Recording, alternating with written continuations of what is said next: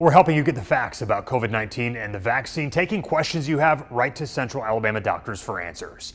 Here's the question today: should pregnant women get the COVID-19 vaccine?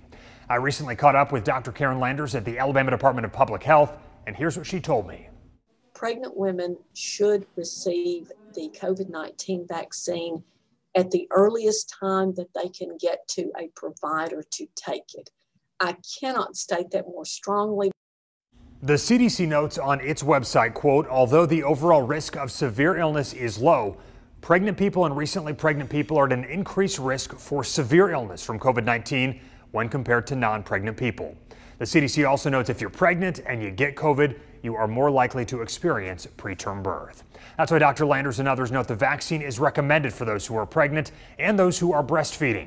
And as always, Dr. Landers says talk with your doctor if you have concerns.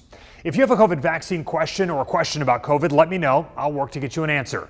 WVTM 13 at WVTM.com is the best way to reach me. I'm Ian Wright, WVTM 13 News.